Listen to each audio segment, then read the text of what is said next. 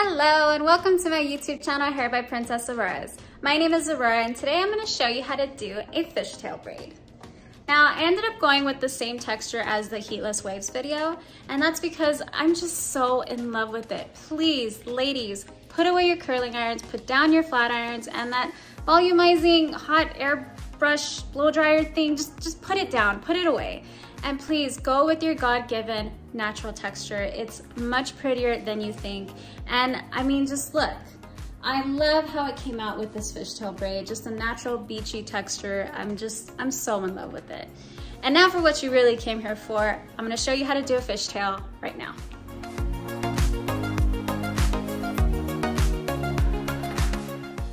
So because I wanted to make this a side braid, I decided to give her a side parting as well. So I took my pink pewter Never Let Go styling comb and I'm gonna part her hair using the arch of her eyebrow as my guide. I always like to make my parting on the opposite side that I'm gonna have the braid, the side braid, just because I think it's more flattering that way. And I'm also gonna leave out some fringe just to give it a more natural romantic feel to the style.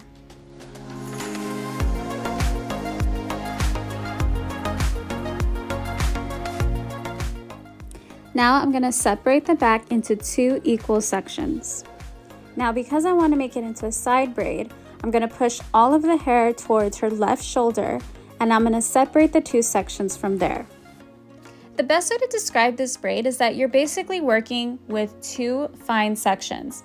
So since I started on the right, I'll go ahead and explain from there. What I'm going to do is I'm going to take a fine small section from behind the right side and I'm going to cross it over the right side, so I'm going to bring it outward, cross it over the right, and have it join the left. Then I'm going to drop the left side. I'm going to grab a small fine piece from the left side, bring it outward, cross it over the left, and have it join the right. And I'm going to hold whatever section I'm working on with my thumb.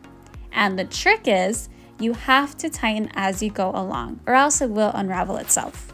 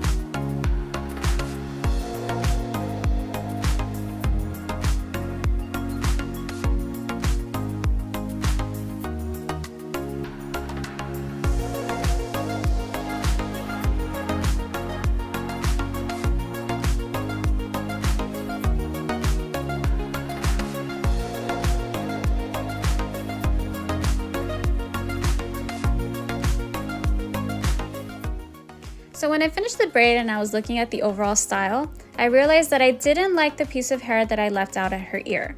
So I grabbed my topsy tail tool and I looped the hair through the braid as if I was doing the fishtail braid. So as you can see here, I am finding spots where it looks like it'll blend in, and I just pull it through.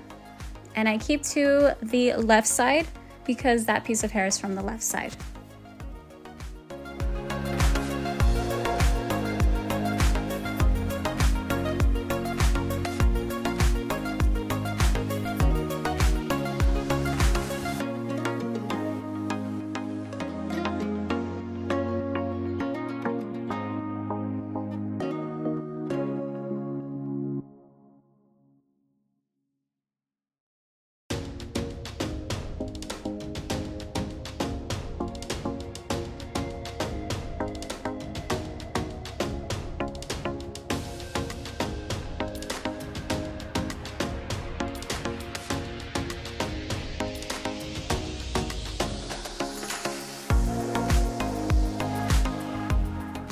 Well, there you guys have it. I hope you enjoyed the tutorial on how to do a fishtail braid. And as you can see, I'm a huge cheerleader for natural texture. You guys already know what buttons to press on Instagram and YouTube, so I'll see you next Thursday. Stay safe out there, count your blessings, and keep it humble. Bye!